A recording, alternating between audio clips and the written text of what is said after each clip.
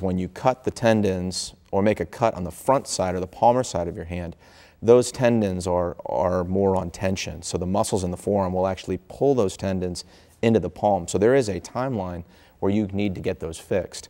That's different on the backside. There still is a timeline, but they will not, the tendons on the backside of your hand will not pull back into the wrist. You still have a timeline that you want to fix them, but it's a completely different type of surgery and a completely different rehab. But both sides you can fix, and with good hand therapy, get your function back.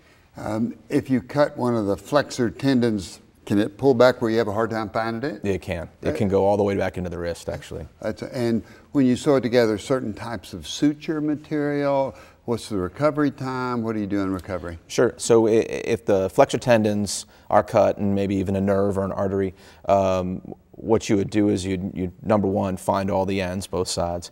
So a little housekeeping right there. And then you just begin to sew them back in place. So the tendons are very thick, very strong structures.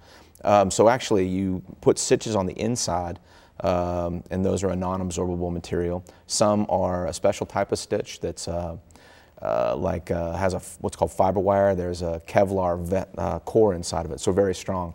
And you use that kind of like rebar on the inside, where you can sew cables on the inside, tie them together, and then with very small sutures, and then we're using microscopic glasses, we sew the outside of the tendon so it can glide very easily.